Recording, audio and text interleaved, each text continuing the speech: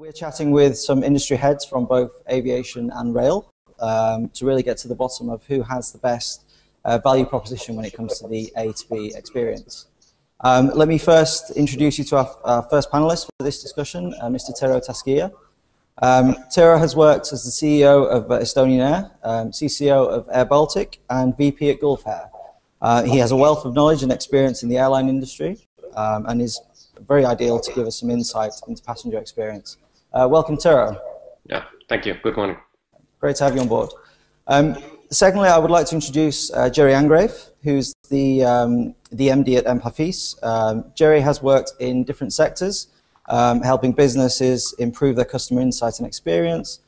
He's led customer experience programs at places such as Lloyds Banking Group, and he has a unique cross-industry insight into the rail aviation passenger experience. So welcome along, Jerry. Welcome aboard. Thank you. Good morning. It's great to have you there. And finally, we have Patrick Combouf, who's the Director for e-business at SBB Swiss Railways. He's in charge of the development and the subsequent execution of SBB's strategic e-business agenda in passenger traffic. So he's very well versed to give us some good insight today into the rail passenger experience. Okay, so let's start with the first question, which is for Tero. So Tero, which elements of customer service do you think actually make air travel desirable to passengers when choosing their journey? Well, there are of course many, but I would start from the first part of the value chain, which is basically the booking.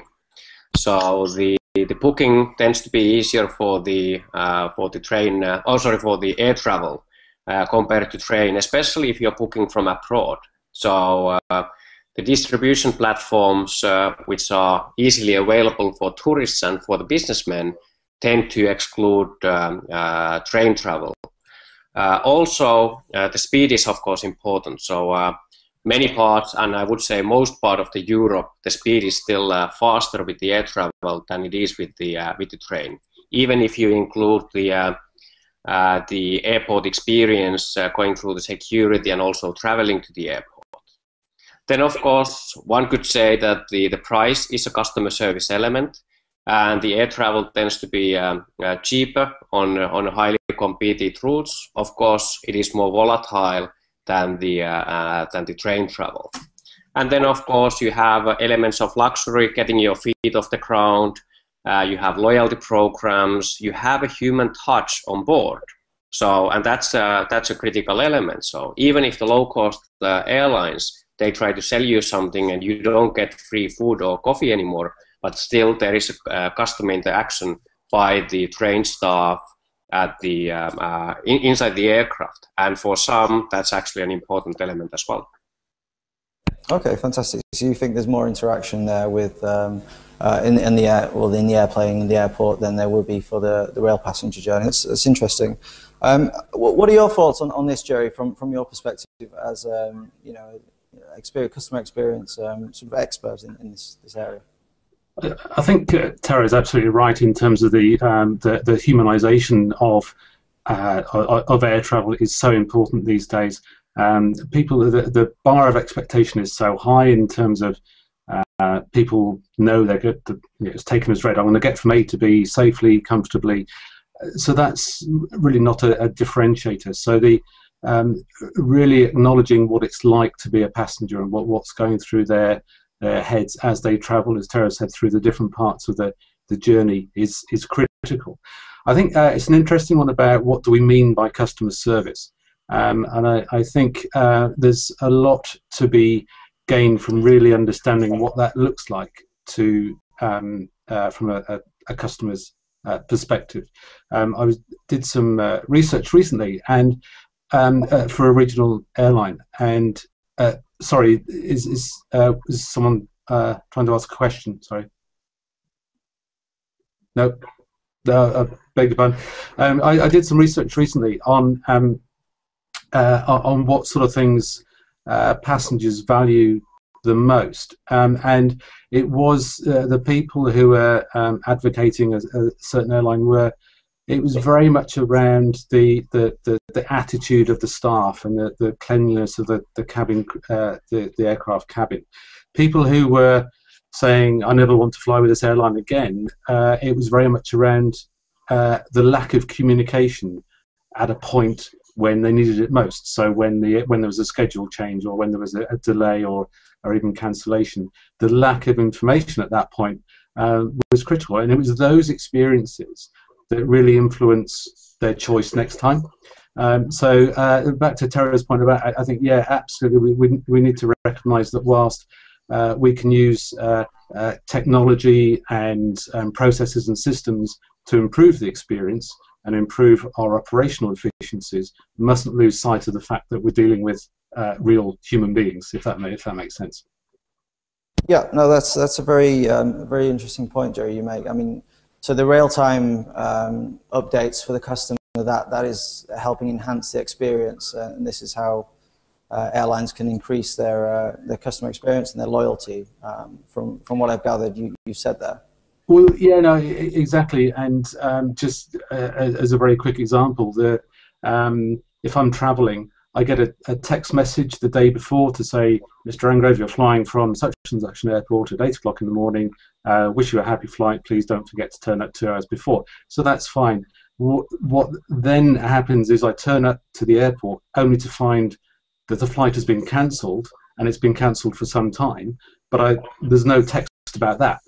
And then I'm left to fend for myself. And the residual thought is thinking, well, how hard can it be? You can communicate with me when it suits you, but you're not when it probably doesn't suit you, because you need me to come to the airport and spend money. And I understand all the commercial pressures behind that, but I think there are just ways of managing those experiences just a little bit more effectively.